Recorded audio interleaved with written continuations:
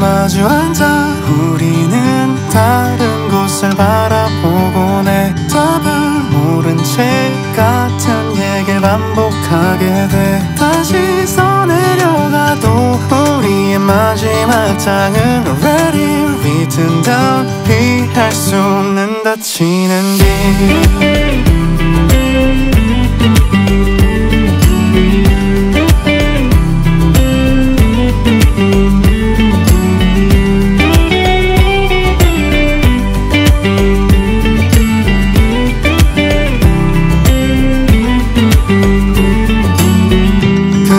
순간들 꼭 꿈만 같아.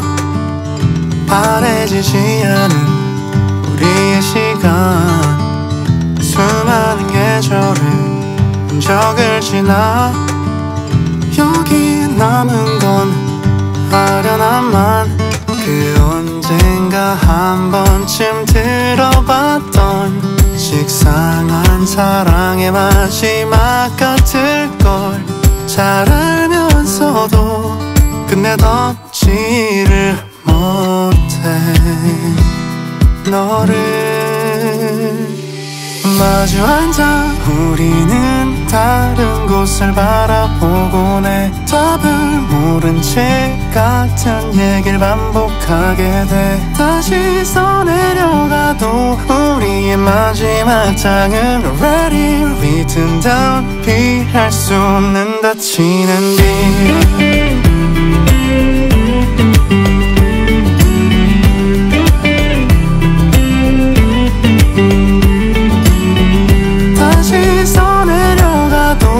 우리의 마지막 장은 already written down. 피할 수 없는 닫히엔딩. 나란히 걷던 길 혼자 걸으며 지그시 밟히는 어제들만. 멈춰버린 시계와 대답 없는 봄. 온종일 기다려도 바뀌지 않아. 내 가슴을 스치는 오랜 기억.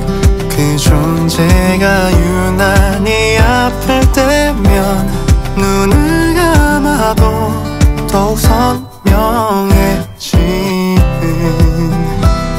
모습.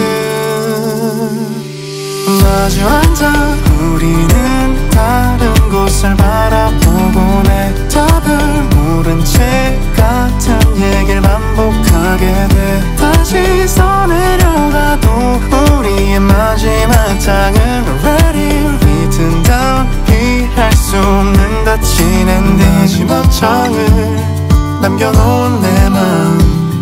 다 알고 있어도 막을 수 없는 담. 지울 수 없도록 여기 깊이 새겨진 뒤에.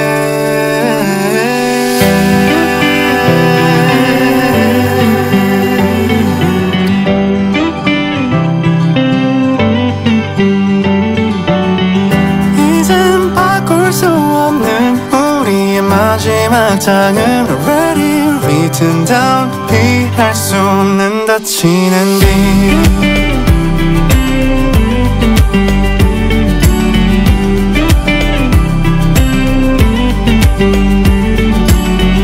다시 써내려가도 우리의 마지막 장은 already written down. 피할 수 없는 닫히엔딩.